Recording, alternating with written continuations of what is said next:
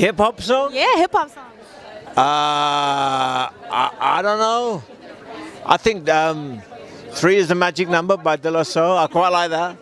But I'm really old, so you know. No, you're not. Stop it. First of all, I loved you and Ray Donovan. I absolutely love you. I still, the acting was amazing. And in this character, you play a bad guy, so I'm interested in seeing that because I see you as such a good guy. Right. I'm scared to see it, but tell me about how it was for you to get ready for this role. Well, it was fantastic. The part was the character was already written in the book, and the best part of doing this job was the whole project was written by women, directed by women, and produced by women.